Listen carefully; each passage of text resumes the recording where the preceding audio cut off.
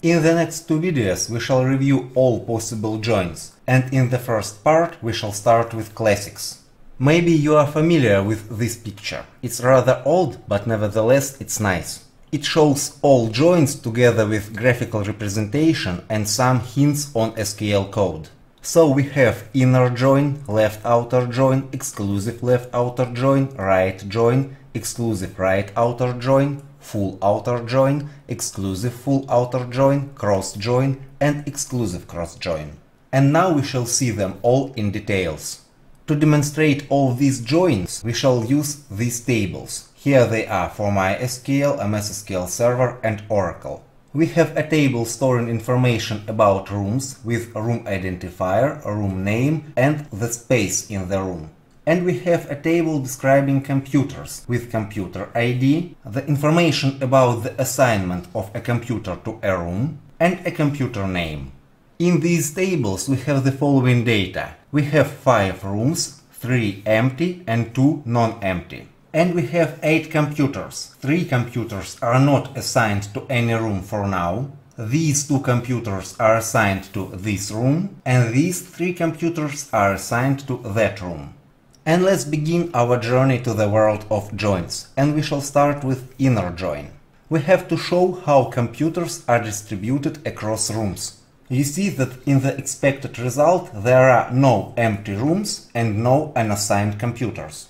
The solution is the next, and it's the same for all 3 DBMSs. We just have to select data from this table and this table, and we have to join the tables, and the join condition is that the value of this field from the first table is equal to the value of this field from the second table. And also please pay attention that nobody ever writes the inner word. All people just write join and that's all. And this is how it works in visual form. Let's assume that the DBMS scans this table first. It doesn't matter, it may start with this table, it really doesn't matter. What matters is that the DBMS is looking for pairs of values. This value is paired to these values. And that's how we get these 2 lines. This is the value from here, this is the value from here, and this line is duplicated because it has 2 matches from that table. The same operation is repeated for this line. It has 3 matches from this table, and that's how we get these 3 lines in the final result. But these 3 lines do not have any match from here. Neither these 3 lines do not have any match from here. That's why they do not go in the final result. Now let's assume we have to show how computers are distributed across all rooms, either occupied or empty. Here we shall use left outer join, and this is the expected result. You may see empty rooms here. The only difference from the previous solution is that we've added this left keyword here, here and here. And once again, no one ever writes outer keyword.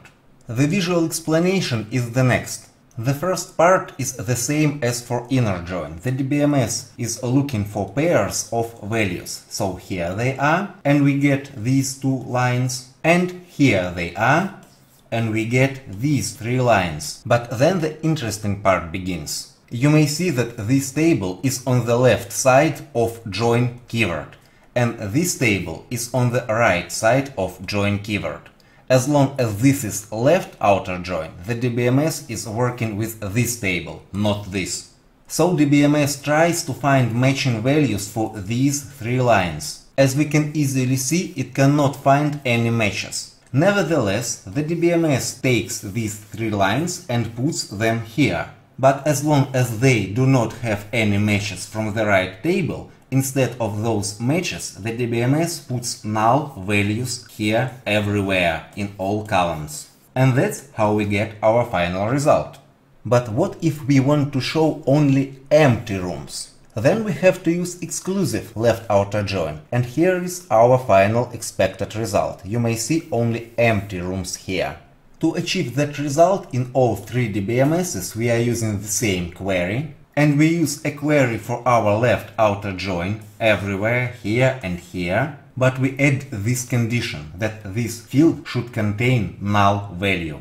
The visual explanation is the next. The DBMS tries to match records from the left and the right table, but it remembers about this condition that this field should contain null value. Here is this field. And you may easily see that for this record it is not null here, and for this record it is not null here, so those matching pairs do not go to the final result. But for these three records there are nulls here, and that's why all those three records go to the final result with these nulls here matching this condition. Now imagine we have to show not all rooms but all computers, and those computers may be either assigned or unassigned, and they both are here in our final expected result. The only difference from left outer join is that we use right keyword here, and for all three DBMSs all queries are the same. Once again we have a table standing on the left side and a table standing on the right side, but this time we have right outer join, that's why the DBMS works with this, the right table. Of course, it looks for matching pairs from here and here, it finds those pairs and puts them to final result. The same happens with these three lines and this line, and it produces this part of the result. Then the DBMS is trying to find matching pairs for these three lines. It cannot find anything, but nevertheless it takes these three lines and puts them here. And as long there is nothing corresponding to these three lines from this table, we have nulls instead of some values here. And that's all, that's our final result. Now let's show all unassigned computers. Here they are. We have to use exclusive right outer join. So for all three DBMSs we use our classic right outer join query, and then we add such condition that this field should contain null value. The visual explanation is the next. The DBMS detects matching pairs for these lines, and also it detects matching pairs for these lines, but it remembers about this condition. This field RID should contain nulls, but here we see not nulls, but here we see 1, 2, that's not nulls. But then the DBMS starts working with these three lines. And of course, as long as they do not have matching pairs from here, that RID field, here it is, contains null values. And that's how we get our final result. Now let's show all rooms and all computers. You may see that here are non-empty rooms, empty rooms, assigned computers, unassigned computers, all the data is here. One may easily see that such result may be achieved with inner join. This part may be achieved with left outer join, and this part may be achieved with right outer join. Funny fact that even with the latest versions, MySQL does not support full outer join. So we have to use left outer join, right outer join, and then we have to union the results of these two joins. Both Microsoft SQL Server and Oracle support full join, so the syntax is much simpler here. And here's the visual explanation. The DBMS finds these matching pairs and produces these two lines. Then it finds these matching pairs and produces these three lines. Then it takes these three lines and puts them here. As long as these lines do not have any matching pairs from here, instead of that matching pairs we see nulls here everywhere. Then DBMS takes these three lines and puts them here. And again, as long as there are no matching pairs from this table, we see nulls instead of some useful values. And that is how we get our final result.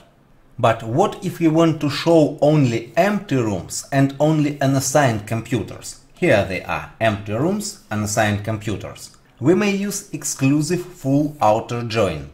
With MySQL we have to follow the same approach. We use left outer join, we use right outer join, and then we union the results of these two queries into one final result. With Microsoft SQL Server and Oracle the approaches are the same. We use full join here, and we add such a condition that either this field should be null or this field should be null, and the same condition is here. And the DBMS works the following way. As long as this record has matches from here, we see that this field, CID, here it is, does not contain null values, no nulls here. And that's why these records should not go to the final result. The same for this record and these matching pairs. Once again, not nulls here, and it doesn't go to the final result. But these three records do not have matching pairs from this table. So we see CID field and we see nulls here, and that's why these three records are in the final result. And as long as these three records do not have matching records from here, the RID field, here it is, contains null, and so these three records are also here in the final result. In the next example, we have to show all possible combinations of rooms and computers. And you may see that here the 5 records for the computer 1 and 5 corresponding records for each room. Here are 5 records for the next computer and also 5 records for each corresponding room. Mathematicians call this result the Cartesian product. And we may achieve that result the same way in 3D BMSs, but with 2 variants. With the second variant we may use cross-join syntax, and with the first variant we may just use comma, nothing more. Also please pay attention that there is no on section here, no on section here. Because when we want all possible combinations, we have nothing to match. And it works the following way. Imagine that the BMS starts with this table, it doesn't matter, it may start with this, it really doesn't matter. But nevertheless, the DBMS takes a record from here and uses all records from this table to find such a combination. Here those combinations are. Then the DBMS will take the second line and also will combine it with all lines from this table. Then it will take the third line and repeat the same operation for that line, and so on until we get the final result. And now we've reached the final join in this video, exclusive cross-join. Imagine that we have to show all possible rooms computers combinations, but we must not show current computers assignments. We may see that this computer A is placed in the room 1, so here it is, 4 records for that computer. And we may see no that room 1 here, so that's the accept current result. Here we also have for all 3 DBMSs the same approach, and also we have 2 variants. We may either use cross-join syntax in the second variant, or we may use just comma in the first variant. But then we have to add the condition telling us that the room identifier should not be equal to the current location of a computer. And it works the following way. Our condition tells us that this field value should not be equal to this field value.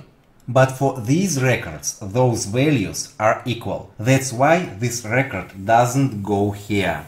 But when the DBMS takes the same value from here and tries to compare it with this value, this value, this value, this value, those values are not equal, and thus we get these 4 records here.